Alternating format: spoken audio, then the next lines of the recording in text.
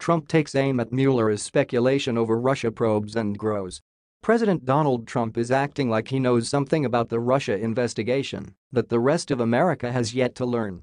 His Twitter explosion on Thursday targeting special counsel Robert Mueller, his thugs, and his witch hunt investigation came without an apparent immediate cause.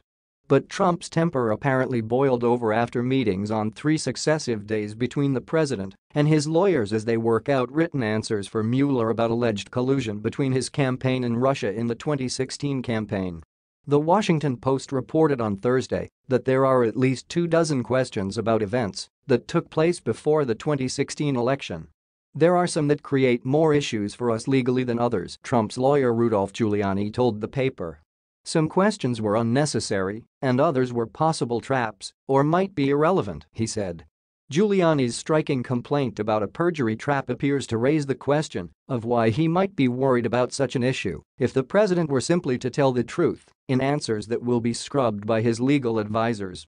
The questions resulted from a tortuous negotiation between Trump's lawyers and the White House over the president's testimony.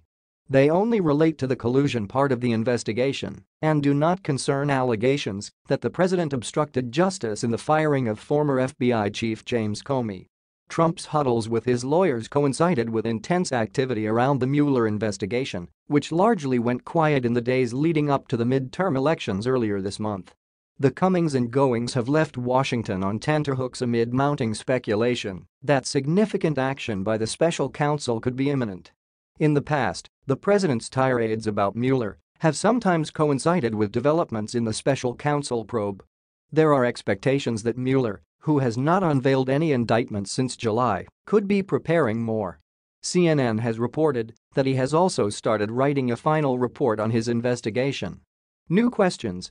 The president's fury sparked questions over whether he has any advanced knowledge of any indictments Mueller may be preparing or has gleaned other insight about the case from his new acting Attorney General Matthew Whitaker.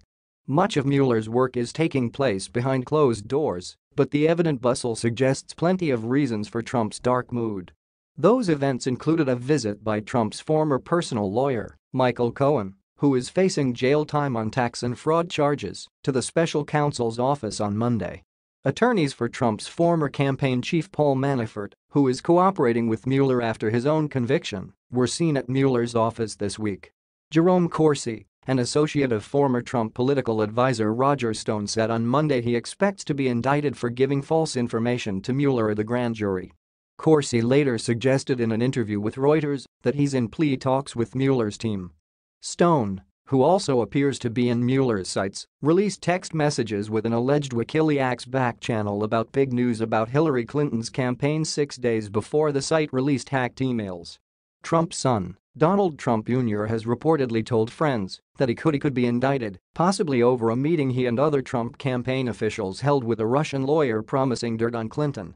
With all that in mind, Trump's Thursday morning tweet storm appears to reveal a president fuming with resentment about the probe and possibly deeply concerned about what it might reveal. Mueller's questions likely offered Trump his most explicit sense yet as to where the investigation may be going and could perhaps offer him some hints about what witnesses have told Mueller.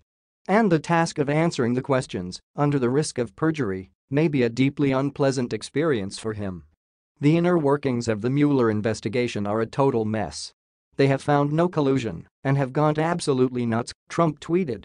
They are screaming and shouting at people, horribly threatening them to come up with the answers they want, the president said in a comment that could be interpreted as evidence that he has inside knowledge of the investigation.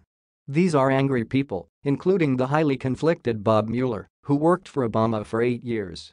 They won't even look at all of the bad acts and crimes on the other side. A total witch hunt like no other in American history. Trump wrote in one of his most furious attacks on Mueller. Mueller was actually appointed to head the FBI in 2001 by President George W. Bush and stayed for the rest of his administration and 3 years into President Barack Obama's term. Obama later extended his 10-year term for another 2 years. A bad week. Speaking on CNN's The Situation Room, Democratic Rep. Mike Quigley defended Mueller and his team, adding, "If they are going to do something, I suspect it will be rather soon." Obviously, the president had a bad week, And he doesn't like these questions, so he is lashing out because he is afraid to take responsibility, frankly, for anything," Quigley said. The president also revealed his anger about the Russia probe in an interview with the Daily Caller on Wednesday, which to some observers seemed like a tacit admission that he had appointed Whitaker, after firing Attorney General Jeff Sessions, in order to rein in the special counsel. Matthew Whitaker is a very respected man. He's, very importantly, he's respected within Dodge, Trump told the conservative website. Look, as far as I'm concerned, this is an investigation that should have never been brought. It should have never been had, he said. It's something that should have never been brought. It's an illegal investigation. Democrats have warned that Whitaker, who is on record with fierce criticisms of the Mueller probe and now oversees it, is nothing but a political henchman inserted into the top Justice Department job to rein in Mueller. His appointment has added fresh urgency to an effort on Capitol Hill to protect Mueller. Republican Senator Jeff Flake warned he would not vote to advance judicial nominees unless a bill shielding the special counsel got a floor vote. Senate Republican Majority Leader Mitch McConnell blocked a vote on Wednesday on the measure, which would allow any decision by Trump to fire the special counsel to be challenged in court.